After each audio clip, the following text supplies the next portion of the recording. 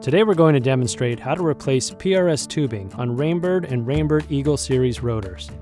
Here are the PRS replacement tubes we'll be using. Notice one of the tubes has a set of retention clamps on it.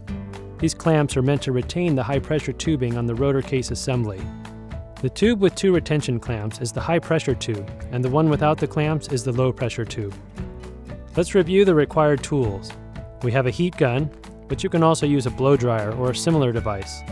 We've got a utility knife that we're going to use to cut the tubes for easier removal, a flat-bladed screwdriver which will allow us to help move the retention clamps, a pair of snips to trim the new tubes to the appropriate size, an Eagle Selector service tool, and something like a large screwdriver with a plastic handle to remove the PRS housing assembly from the case.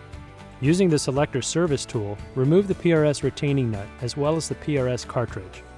Dislodge the PRS housing to allow the tubes to come out of the channels on the case. Using a flathead screwdriver, slide the retention clamps out of the way. Use a utility knife to make an incision along the ends of the tubing.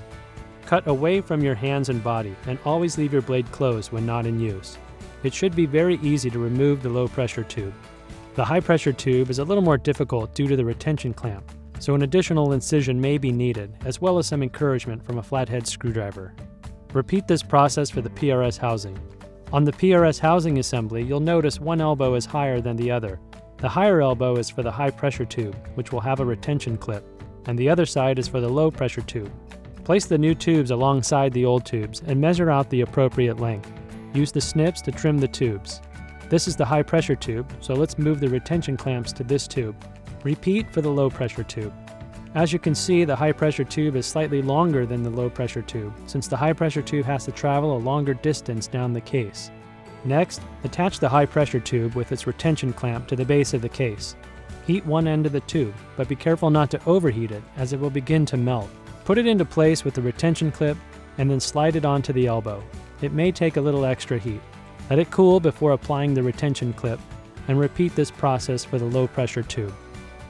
Place the second retention clip onto the high pressure tube. Using a flathead screwdriver, slide the bottom retention clip down, being careful not to damage the tube. Alternating pressure on one side and then the other will help when applying the retention clip. Now let's attach the PRS housing. We can heat both of these tubes simultaneously.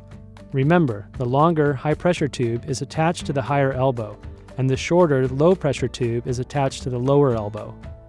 Carefully slide the retention clip into place and tuck the tubes into their channels on the case.